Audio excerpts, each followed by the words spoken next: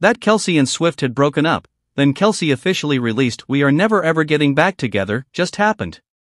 Taylor Swift and Travis Kelce are the most loved couple ever. But wait, what's this news? Travis Kelce and Taylor Swift are breaking up? Yes, these split rumors are making rounds on social media, and fans are trying their best to not believe them. But the indicators aren't good this time, asterisk. So, to help her fans get out from this worry, Taylor Swift came to the rescue. She made it totally clear whether they are no longer together or still going strong. Let's get into it. The rumors of the famous couple's split were fueled by the fact that Kelce had not appeared at any of her European concerts, despite previous reports that he would indeed be there to support her.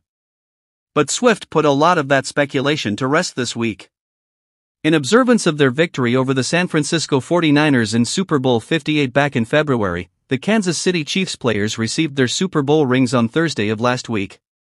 Even though it was the middle of the night in Europe, Taylor Swift was digitally present for the celebration with Travis Kelce, despite being unable to attend in person. Even though it was almost 4 a.m. in Liverpool, where she was staying, Swift joined in on the partying by watching an Instagram live video from Shreya Gordon, the girlfriend of Chiefs wide receiver Mecole Hardman Jr. Swift didn't only follow along, instead, she actively participated, sharing her joy and encouragement for the group. The supporter she's always been, she made many comments, and in one, she said, "Yes, congratulations."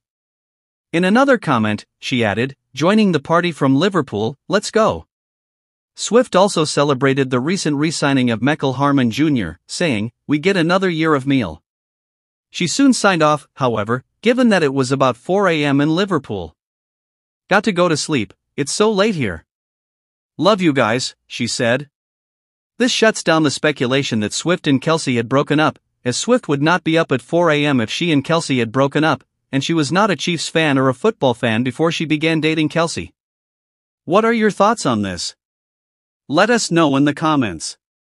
Thank you for watching.